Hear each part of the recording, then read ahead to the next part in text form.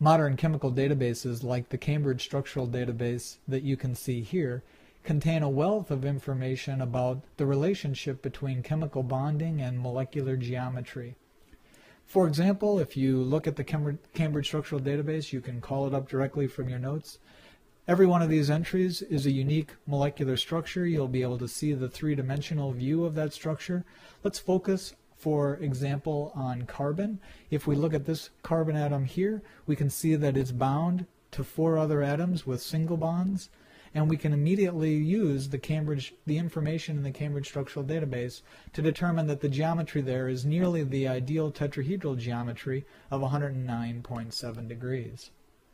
If we were to examine thousands of carbon-carbon bond fragments from the Cambridge Structural Database and asked how the distance between a carbon-carbon bond, which is related to whether it's a single bond, a double bond, or a triple bond, correlates to the angle, the carbon-carbon-carbon bond angle, theta, and if we made a plot where the intensity of the plot or the color of the plot corresponded to how many fragments we found, red being probably thousands of fragments, blue probably being very close to 0, amazingly, we find that almost all of the data falls into just 3 categories, and these correspond to the 3 types of molecular geometry that's available to organic compounds.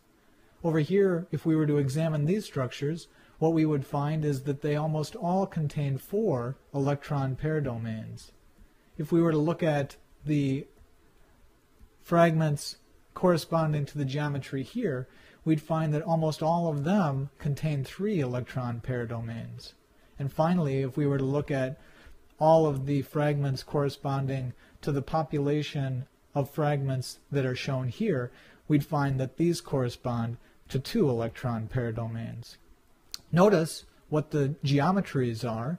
We see that the angle plotted along this axis is close to linear geometry, 179 degrees, with the shortest bond length, 1.19 angstroms. The geometry for that center set of data correspond nearly to trigonal planar geometry. Trigonal planar geometry is going to have an angle very close to 120 degrees. And finally, the geometry that we find for this very large set of data, the fragments that show up here in red, we see that the angle is a little bit larger, but not too far off from that ideal tetrahedral geometry of 109 degrees. And so immediately we see from this data that there's a correlation between the number of electron pair domains, 2, 3, or 4, and geometry, linear, trigonal planar, or tetrahedral. So using the data in the Cambridge Structural Database, we can directly see that there's a relationship between the number of electron pair domains for carbon and the geometry. 4, 3, and 2 correspond to tetrahedral, trigonal planar, and linear. We don't need to worry about hybridization in this table just yet, except to note that we're going to see hybridization is also going to be directly related to the number of electron pair domains. As soon as we identify how many electron pair domains, we know geometry, and we also know hybridization.